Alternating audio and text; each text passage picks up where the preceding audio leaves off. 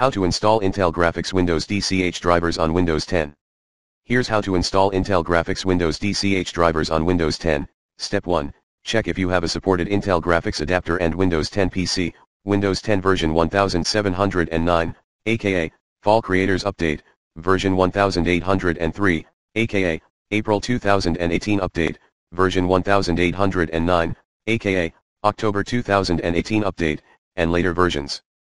Only the Intel registered graphics controllers listed below will receive an update to Windows DCH drivers. Intel registered UHD Graphics 620/630, formerly codenamed Coffee Lake, Intel registered Iris Trademark Plus Graphics 655, formerly codenamed Coffee Lake, Intel registered UHD Graphics 600/605, formerly codenamed Gemini Lake, Intel registered HD Graphics 620/630, formerly codenamed KB Lake, Intel registered Iris registered Plus Graphics 640/650, formerly codenamed KB Lake, Intel registered HD Graphics 610/615, formerly codenamed Gemini Lake, Intel registered HD Graphics 500/505. Formerly codenamed Apollo Lake, Intel registered HD Graphics 510/515/520/530, formerly codenamed Sky Lake, Intel registered Iris Trademark Pro Graphics 580, formerly codenamed Sky Lake, Intel registered Iris Trademark Graphics 540, formerly codenamed Sky Lake. You may, 1.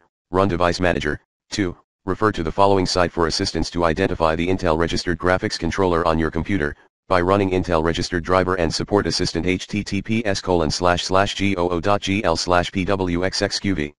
Identify your Intel registered graphics controller. Step 2. Install Intel Graphics Windows DCH drivers via 2.1.